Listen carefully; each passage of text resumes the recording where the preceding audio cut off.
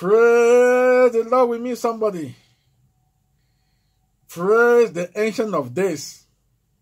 Praise our Lord and Savior Jesus Christ. You are most welcome to part 15 of this expose on coronavirus. This part 15 is known as coronavirus. Best, rare, and true protection. That is the protection from being infected by the coronavirus. Before we continue, I would like us to commit into the hands of the Lord. Lord Jesus, we give you all the praise, we give you all the honor, we exalt your name. Lord, help us to understand that you are our protector, Lord. There is no protection without you, Lord Jesus, because you are our true protection. You are our true protector. You are the rare protector, Lord. We give you all the praise. We give you all the honor. In Jesus' mighty name I pray. Amen. The Lord Jesus Christ is the rare protector. Nobody can protect you from coronavirus or other viruses and deadly diseases. It is only the Lord Jesus Christ who can protect you, because he's the rare protector. He's the best protector. He's the only protector. He's the true protector. Let's open our Bibles to Exodus 15:26. Exodus 15:26. And said, if thou wilt diligently hearken to the voice of the Lord thy God, and will do that which is right in his sight, and will give ear to his commandment, and keep all his statutes, I will put none of the diseases upon thee, which I have brought upon the Egyptians. For I am the Lord that healeth thee.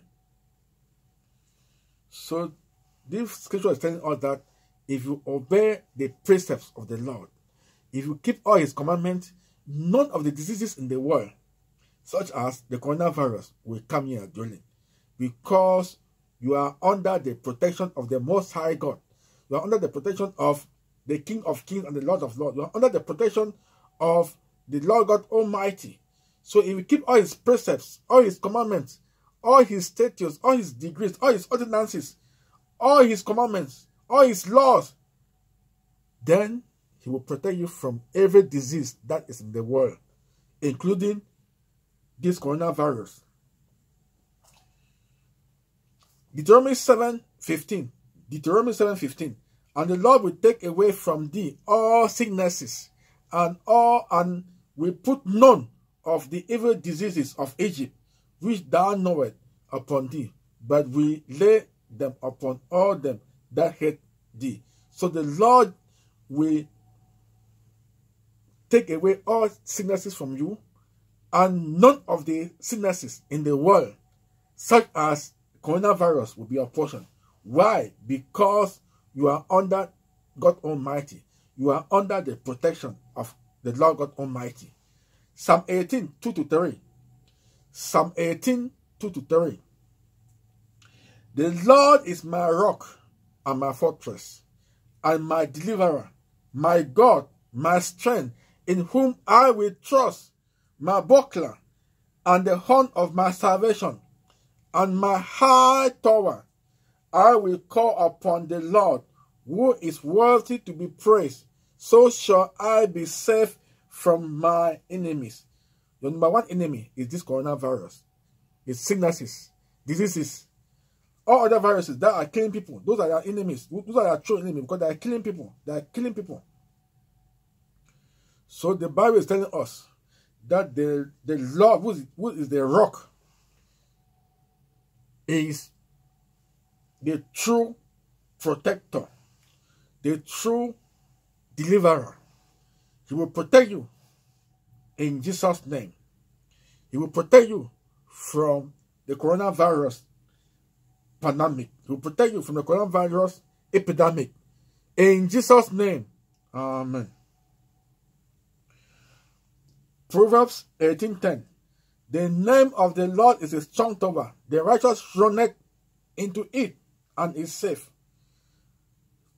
Run into the name of the Lord. Call upon his name.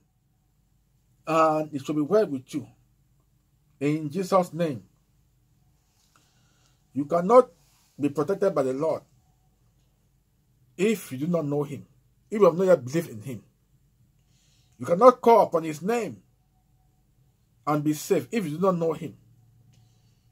Believe in him and you shall be safe.